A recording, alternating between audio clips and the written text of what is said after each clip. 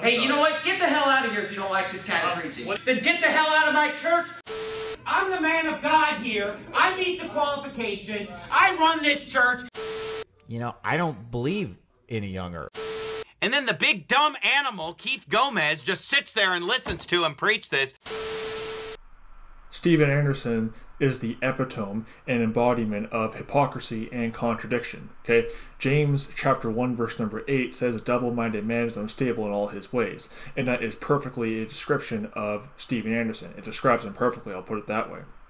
And you're going to see just Steven Anderson blatantly and openly and completely 100% contradicting himself in two different statements he would make in two different sermons. It's almost like he forgets his past statements, even though it's blatantly the opposite of what he would say in a second statement. What do I mean by that? Well, let's go to the clips.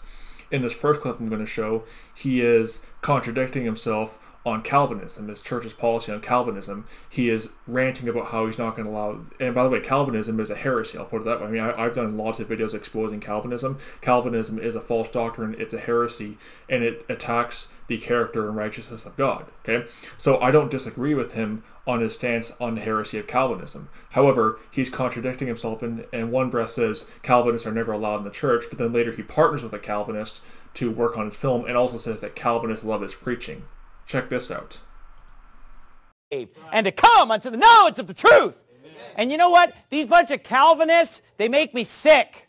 Somebody has walked up to me at that meeting who was a first-time visitor and said, I'm a Calvinist who loves your preaching, and that's why I'm here. Amen. I hate their doctrine. Right. I hate their preaching. Amen. It's wicked. It perverts Scripture. It perverts the Bible. They are my enemies until the day that I die.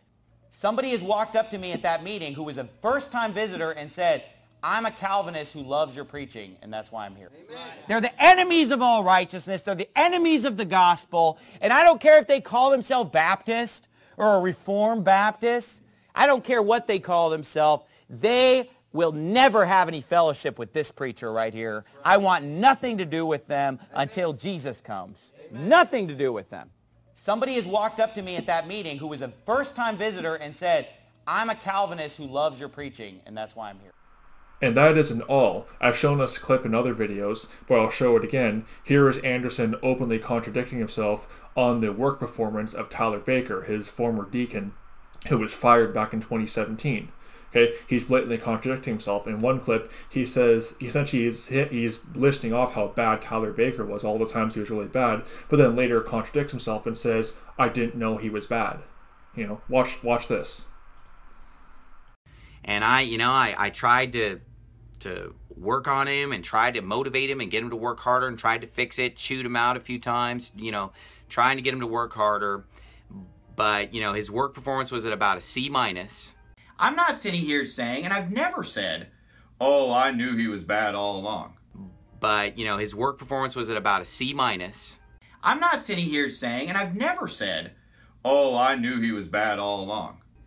And ever since we hired some other people on staff, you know, Brother Chris Segura, Brother Garrett Kirschway, his work performance has gone from a C- to an F.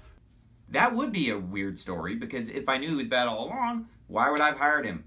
Why would I have had him preach? Why would I have sent him all these places? It's because I didn't know he was bad. His work performance has gone from a C- to an F. It's because I didn't know he was bad. His work performance has gone from a C- to an F. That is what you call unstable in all your ways. James 1:8. That's pretty much Steven Anderson in a nutshell. Blatantly contradicting himself. Tyler Baker was bad. He was a bad worker. He was a D-. But then later, I didn't know he was bad. So which is it, Stephen? You know, Calvinists are never welcome in the church. Oh, Calvinists actually love my preaching.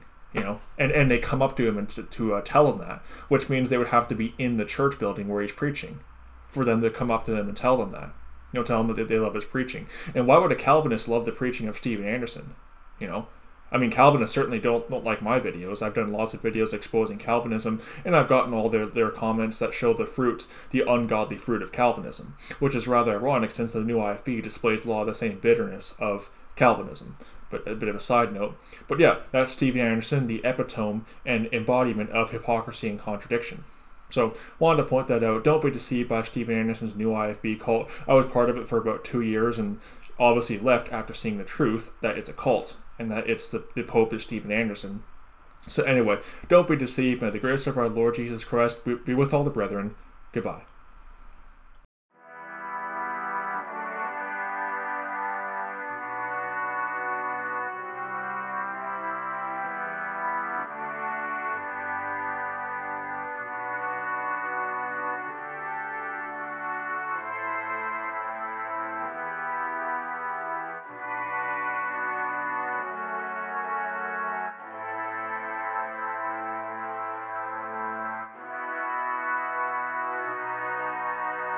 you.